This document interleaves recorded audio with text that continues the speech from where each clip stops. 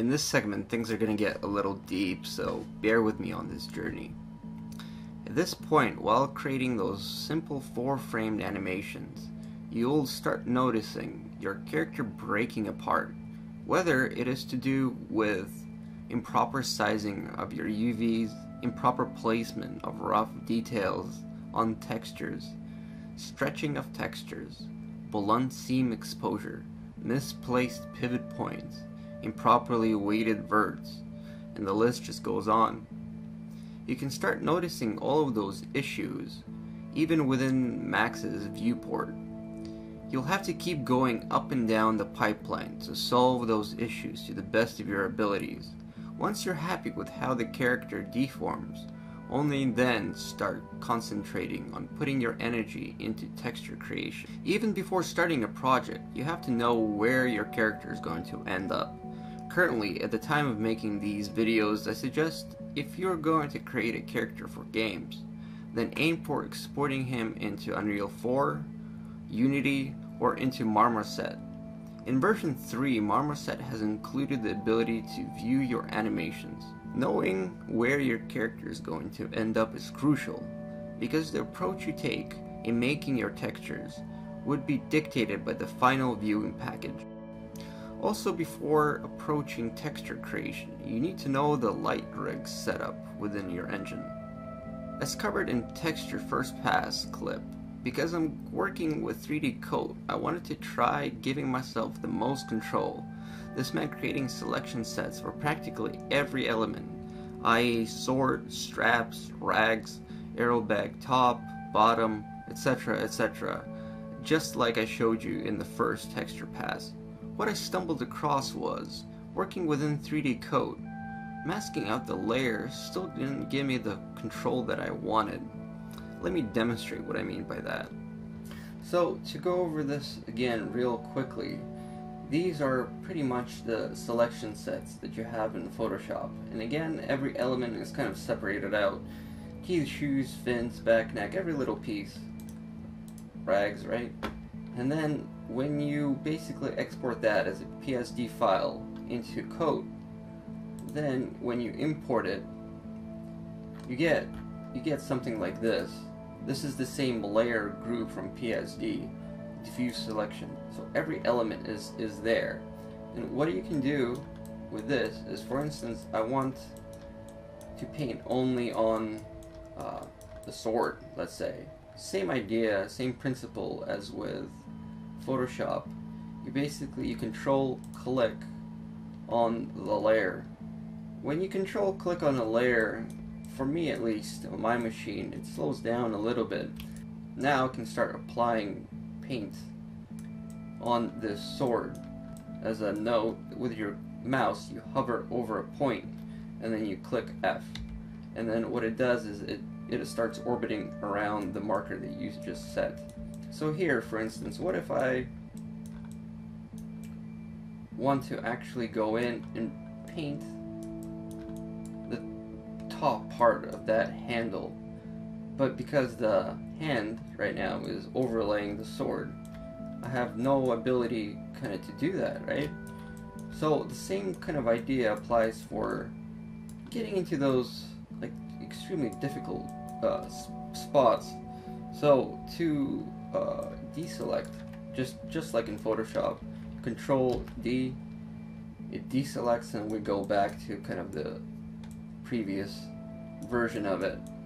So same kind of idea. What if I want to paint within the back of the collar, the front, certain, or for instance, what do I do if I want to paint on the top part of the mouth, or you know, like something like behind the straps? It's with this kind of technique, with this method, it's still pretty difficult. I mean, of course those situations are rarer, but they will inevitably pop up when you have to get into a crevice and you're just unable to do it. At times, even though I've masked out a specific area, it's still extra difficult to get into certain nooks and crannies of the model. Plus, I noticed that my machine slows down when you're trying to paint on the masked out portion of the model. To solve my self-imposed problems, I've separated my model into elements. Let me demonstrate that as well. So, working with 3D code, I find this to be kind of a better approach to creating your selection sets, and that is to basically separate out all the pieces of the model.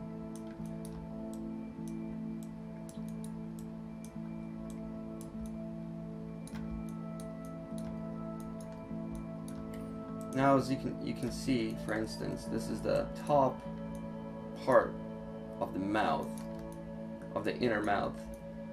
So now I can actually get into that area. All the pivot points are set to 0, 0 with every element. And I went in and I just put a name to every single piece.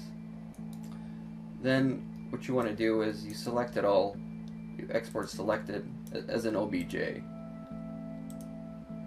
And when you export it as an OBJ, you preserve the texture coordinates with it as well. What happens is when you do bring it into 3D code, now you have this ability to, by going into the paint objects, now by alt clicking on the icon, you're able to select only that specific element of the model. If we were going to go for, let's say, mouth top, I can isolate that out, and now I have my mouth top to work with. Same thing with a sword, right? Now I have the ability to paint on the handle without any imposition. In 3D code, make the texture canvas the size of 2048 or 4096. Note that if your final texture is going to be 1024, then it's better to double the size to 2048. Then when finished, downsize it back to 1024. This idea is based on the pixel compression algorithms, which means that your 1024 will still maintain its crispness, and the edges should maintain their full opacity without introducing half pixels or anti-aliasing. That's why, for instance, it's better to have your normal islands flattened down with a flat normal layer, because if your normal islands have transparent space surrounding them, then upon downscaling, all the edges of the island will be susceptible to half pixels. That's another reason why having padding is so important. Let me demonstrate this idea. We often find ourselves in this kind of situation. In both of these examples, the texture size is 1024 by 1024, and let's say we want to enlarge it. I mean, shrinking and enlarging is the same kind of idea with different algorithms, of course, but inevitably the outcome is the same. It becomes very smooth around the edges. Blurriness ensues. So the idea of having your, let's say, your island, in this example, the normals are merged with a layer underneath a flat normal color. Here the normals are on its own layer with transparency around them. The point that I'm trying to make, that if we decide to enlarge the image to, let's say, 4096, just to demonstrate the point. But here's another idea. You can select bicubic smoother for best enlargement. Automatic, I mean, it's always set to automatic, or to the neighbor, preserve the hard edges. But in my tests, I really haven't found a solution which actually helps me. I mean, one of these outcomes might be a little bit better and is better, but it's still not enough to actually keep the crispness. So I just usually I don't even worry about these settings, and I just keep it on the automatic. And then when we enlarge it, we can tell that it got less sharp, got wonky. We started getting this kind of this halo effect around the islands. But in this situation, if we were to perform the same exact operation and to enlarge it by the same amount, then we can start seeing that if we now control-click on the islands, there's some half pixels that are outside the border now. So kind of the idea is to preserve your selection sets with this kind of technique. I mean, that won't work. And my argument is, if you're gonna enlarge the image by that much, well, then might as well just merge it and be able to preserve kind of the crispness of the edges, even though it's, when you enlarge it by that much, then, you know, everything gets kind of lost. But in my tests, 2048 wasn't enough, and in 3D Code I've increased the size of the texture canvas to 4096, which already means that my final 1024 normal map will lose some of its crispness. But later on I'll explain how to avoid this issue through a different approach of texture creation.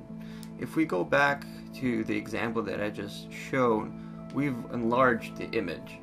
But usually the case is you're always going to be downscaling, downsizing, and shrinking the image. Because what happens is you work in different packages, ZBrush or Coat, let's say at 4096, and in the viewport everything looks extremely clean. I guess here's the issue. To have small details, like such as pores or little scars, you gotta up the texture size up to 4096. Even 2048 won't cut it. 4096 is an extremely large texture and is usually used only for up-close cinematic shots for characters. But in gaming, it's becoming more prevalent, but usually people still stick with 1024 or 2048. So the idea stems from, if you start painting your micro details on 4096, then you can downsize the image to, let's say, 1024, and then still kind of maintain the crispness of it and the detail information. But in reality, it doesn't really work that well or at all. In the example that I just shown, we've enlarged, but the principle is the same. When you shrink, the same thing it goes through the same algorithmic procedures, right? So it's almost better to kind of go about it in a totally different manner of creating your micro detail for your character, and I'll talk about it a little bit later. You'll have to go into the properties of each gradient layer and then specify to which layer you'd like to clip the gradient to. So it looks something like this. For instance, in this kind of situation, we have our leather armor G, which is the gradient. Because I've already cleaned it up, it really doesn't make a difference. But if it came in kind of the sloppy way of working, then you would have to go in, you select your gradient, and then you go into the layer blend tab, and then here under the clip masked layer, you specify to which layer you want to clip. So it's already clipped currently, so that would work totally fine. But I mean, going back and, you know, doing that for all, you're losing time in your pipeline. In 3D Code, getting the most out of your selection methods, I think I just prefer the whole separation of elements in Max or in my on the element mode. So now having all these pieces definitely is much easier for me to work. Plus, when you select one thing, it's not as laggy anymore. It kind of deloads the other vertices in the viewport, so you can actually work much faster, much quicker. Also, the thing with separating the elements out, you start noticing these seams.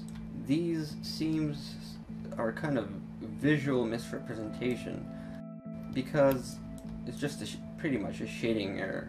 Because if you have the same color for the top and the bottom, there shouldn't really be a problem when you export it, when you collapse it all and export it back into your Photoshop or any other package.